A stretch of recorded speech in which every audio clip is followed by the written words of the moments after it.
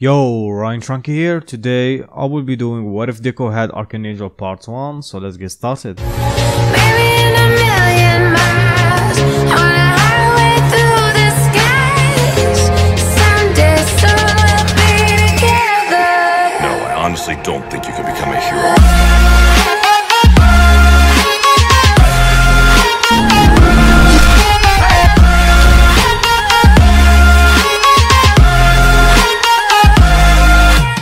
So before I start this story, Izuku will have his own quirk, and his shyness and stuttering nature won't be added. So yeah, let's get started.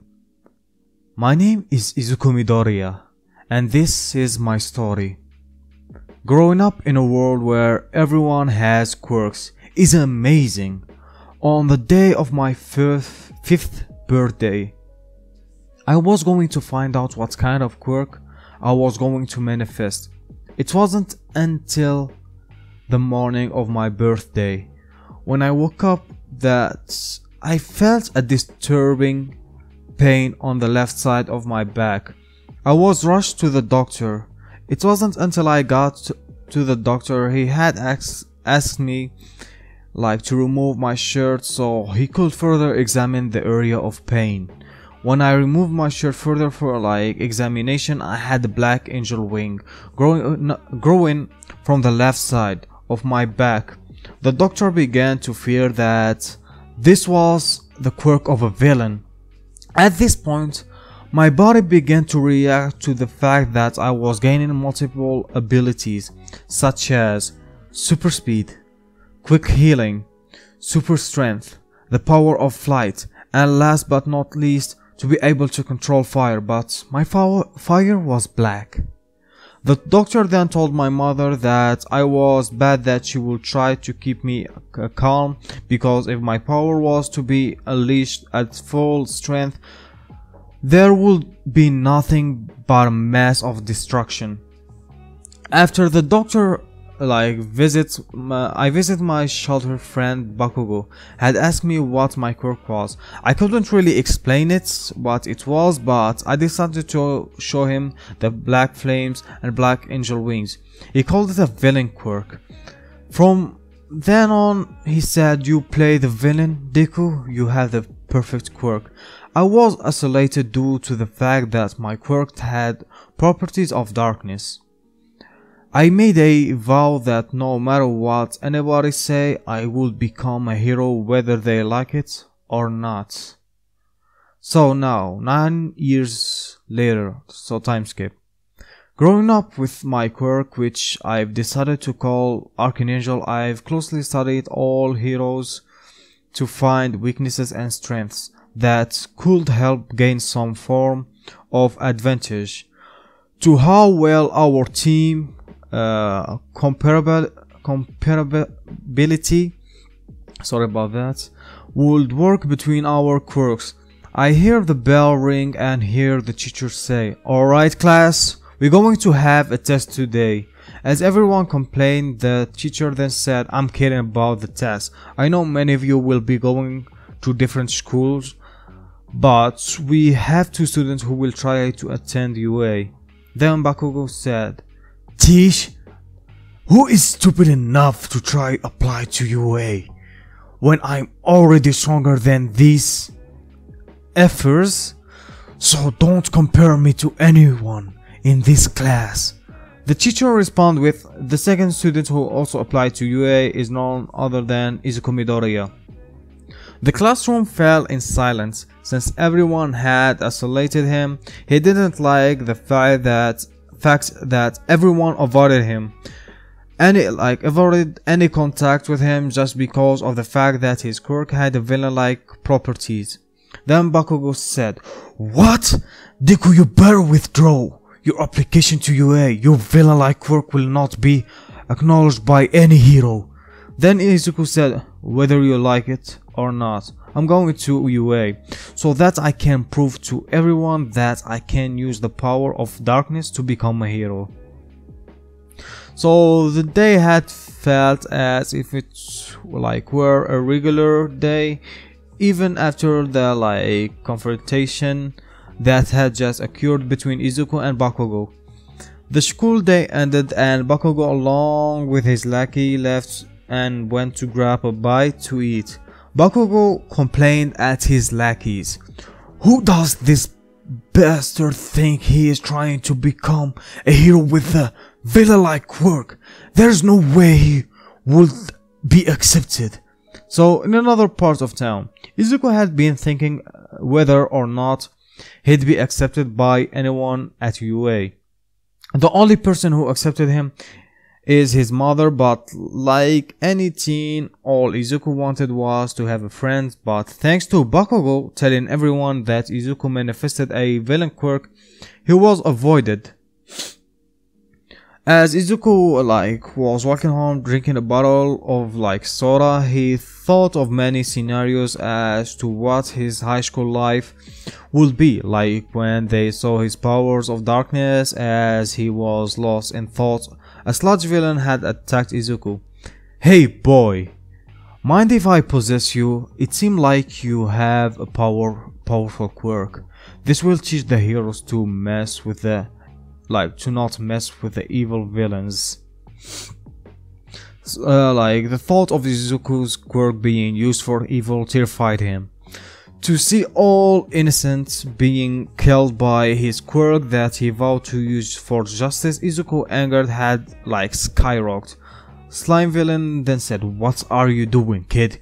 You're quite struggling." Then Izuku starts yelling, "Wah!" as a black barrier appeared and repelled the slime villain, as the villain was shot by a dark blast of energy, in which Izuku shouted, "Dark Aura." As two blasts of the attack caused the villain to splatter around, All Might had appeared. "Have no fear, for I am here."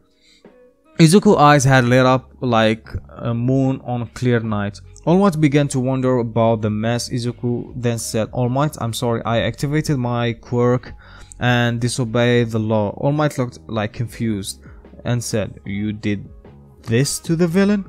Then, "Yeah, I'm sorry, All Might sir, this was my doing when I was 5. My quirk manifested and this is it."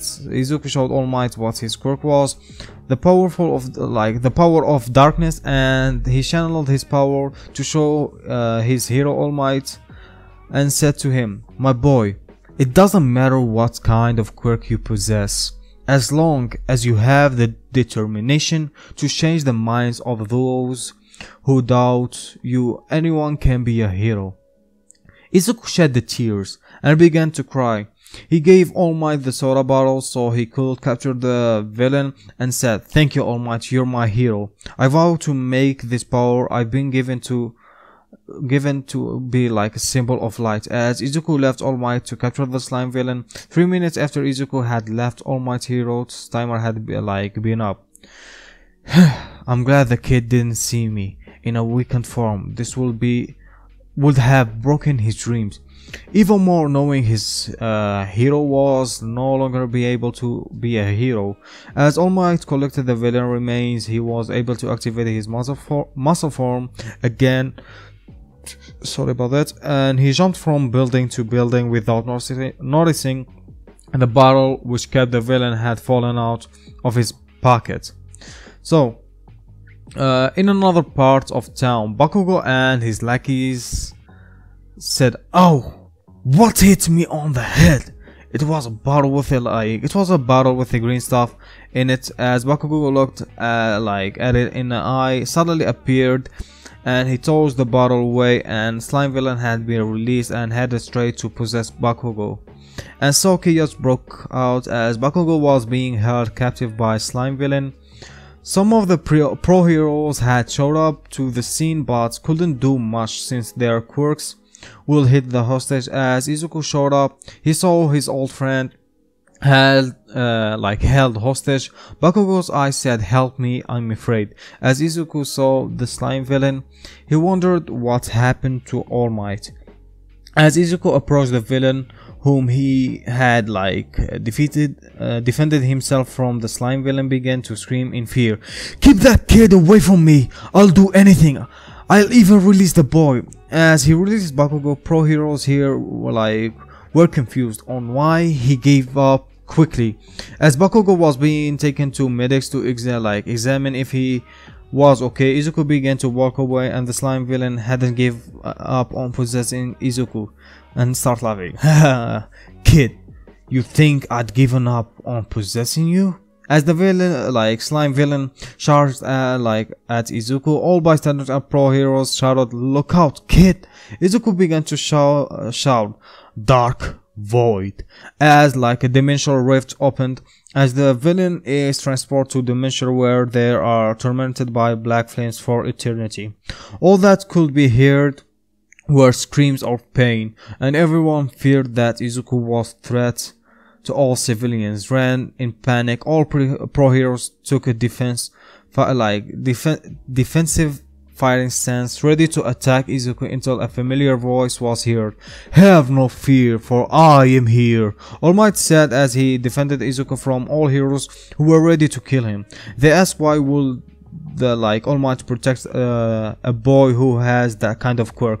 As All Might responded, "Our job as heroes is to ensure that future generations do not fall into temptation to become villains. I shall take charge of the boy personally." After All Might had said this, everyone felt more at ease.